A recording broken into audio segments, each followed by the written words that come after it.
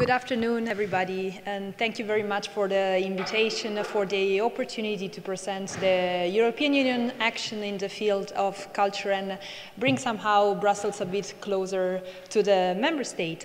So indeed, I will present what the EU is doing in the field of culture, and as rightly said before, I'm part of the European Year of Cultural Heritage Task Force in the European Commission.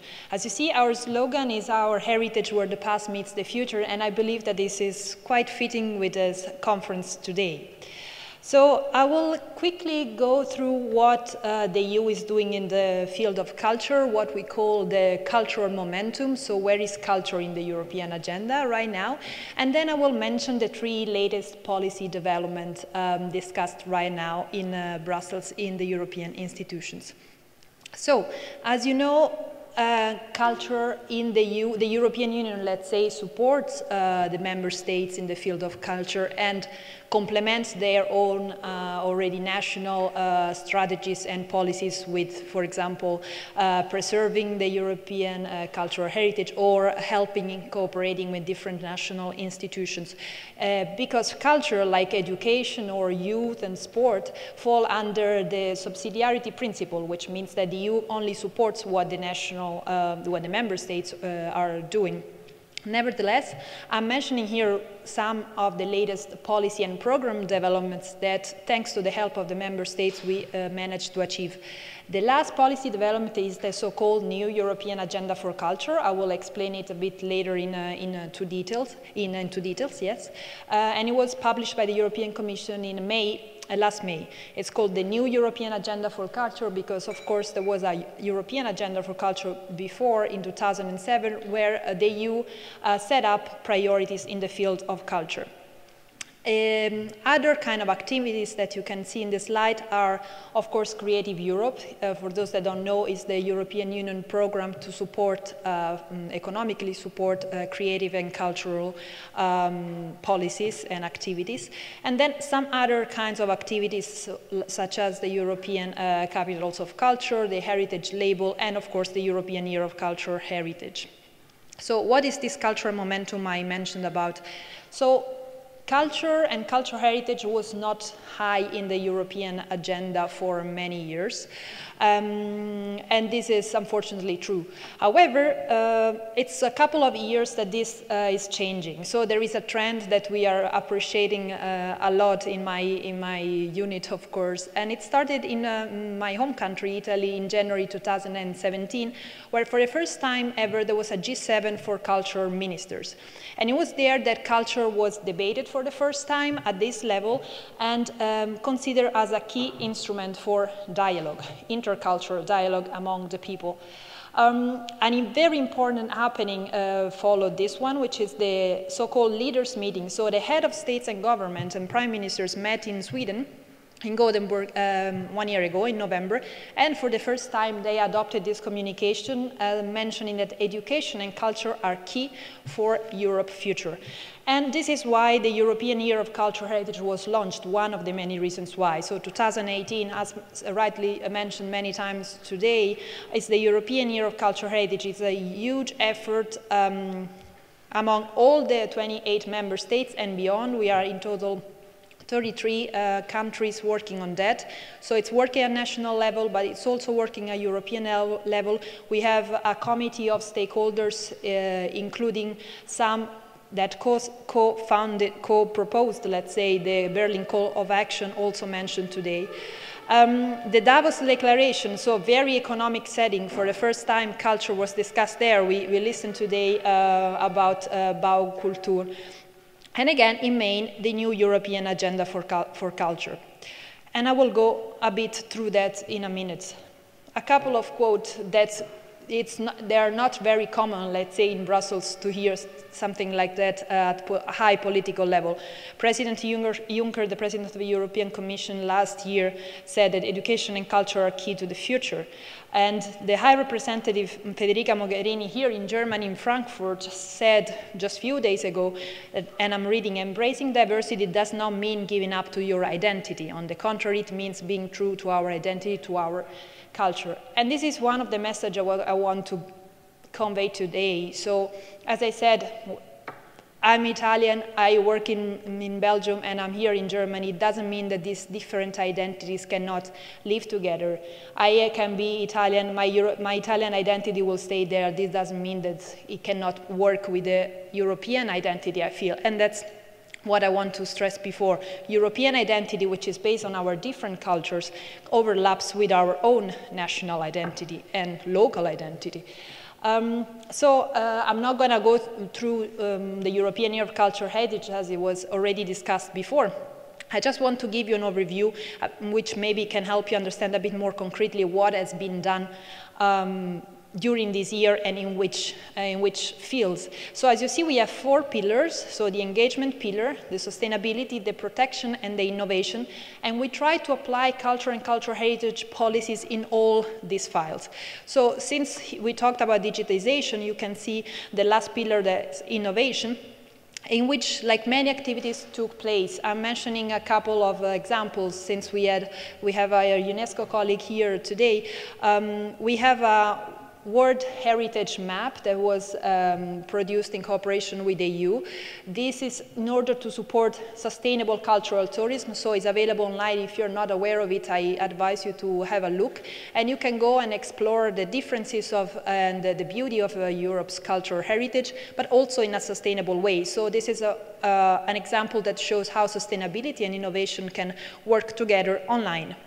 So, the new European Agenda for Culture, the policy document where we are basing all our decisions and our activities this year and beyond, as said, adopted in May this year, and it presents a series of actions that we are implementing already right now, and I will explain you later why. 2 main aspects are the social and the economic aspect. So the social, there was a question before about the social aspect in culture. It is indeed very important. I would like to focus on maybe on the first 2 bullet points because of time restrictions. For example, artist mobility. This is something that at the EU level we are very aware about. We realize that artists always or very often have to travel under difficult circumstances, under difficult contractual situations, struggle in getting a visa, for example. So for these reasons, we decided to invest on that. So we open a call for helping artists to improve, let's say, mobility of artists. So, for example, the EU can support artists traveling for a specific performance and so on. Is it the first time that something like this has been proposed? We hope that this call will be successful, and we hope that this will be the basis of the future funding scheme. Another aspect is social inclusion. Culture plays a key role in social inclusions, and not only when we talk about, I mentioned, for example, refugees and migrants, which is a very actual topic, but also certain categories that fall under the definition of poverty, or like social categories that struggle, let's say, in being included in the society. Culture, like music, can play a key role, like cinema and so on. The audiovisual arts can be of great help. So for these reasons, we set up a couple of expert groups. The first one already produced a report. Again, if you're interested, feel free to ask. I'll be happy to give you all the details, where the situation has been analyzed, and we hope that to build on that. Second aspect, economic. Let's not forget the economic impact that culture and cultural heritage have at national European level. So that's why we propose to include arts into education, so in order to, for example, having creativity masters at university, but also at schools. So we propose to implement at schools some modules that can help the teachers, for example, to assess also creativity of their pupils, you know, so in order to give more value to what sometimes has been left behind. Cultural heritage, of course. This is my connection, let's say, to the next step. It was mentioned before that in the European Agenda for Culture, we promised to deliver an action plan for cultural heritage, and this is being developed right now. My colleagues in Brussels are working on that as I speak. And this action plan for cultural heritage, we hope, will be used as widely by the member states in order to see how we can actually improve the protection and the support of cultural heritage. In my file, I follow closely heritage at risk, as said before, in the specifically illicit trafficking of cultural goods. This is something that maybe, you know, it doesn't really fit with the topic of this conference, but digitization is key also in this aspect. For example, we have a huge amount of cultural goods that leave and get into the European Union illegally, that can, I don't know, are being looted from Nepal or from third countries and then get into EU without, and nobody tracks them. So we are also working hard with UNESCO again to try to digitize artwork from also elsewhere, not only in Europe, in order to help police and customs officials to identify if an artwork has been looted, if it goes through the EU Customs Union.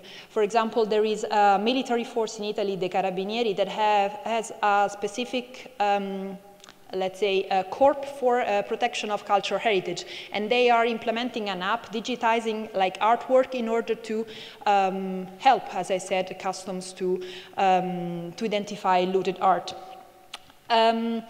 Again, external aspect of the cultural heritage is also important. Yes, we are focusing here on the EU, the 28, but let's not forget also our neighbor countries. For example, we are focusing very much on the, let's say, eastern and southern neighborhood. Creative Europe, the funding program I mentioned before, allowed recently Armenia and Tunisia to join the program, and we are quite happy about that. And we are focused on the Western Balkans as well. Digital for culture is the last point I want to tackle on the European agenda for culture. So we realized the importance of digitization again, and these are some of the proposals we put forward in the agenda for culture, which will be also included in the new action plan I will talk about in a second. So this action plan, why are we developing an action plan for cultural heritage? Because we don't want that at the end of 2018, all the efforts made at national, European, international level on the European Year of Cultural Heritage will be gone. We hope that this year will have a legacy, that will have something, will be like an input for future policies, not only cultural policies, but in general, European policies, to keep this momentum I was talking before. The main message we want to convey, and we are developing specific actions, very concrete actions on that, that culture does not need to be only in cultural policies indeed, that should be mainstreamed along all EU and national policies in a long-term approach, because as I said, culture and cultural heritage has a huge social economic impact. The 10 European initiatives are the 4 pillars I showed you before. They were a great starting point. We could develop a series of very interesting activities. We have seen in Germany many of them, but still, we had some gaps, and that's what we try to fill with this action plan. The action plan will be proposed by the end of the year by our commissioner, and we hope there will be a good sign from a EU perspective.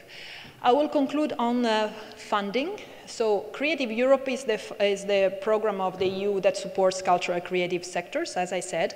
And we are right now in a period of 2014-2020 where we allocated, it's a very small percentage of the European budget, the 529 million euro.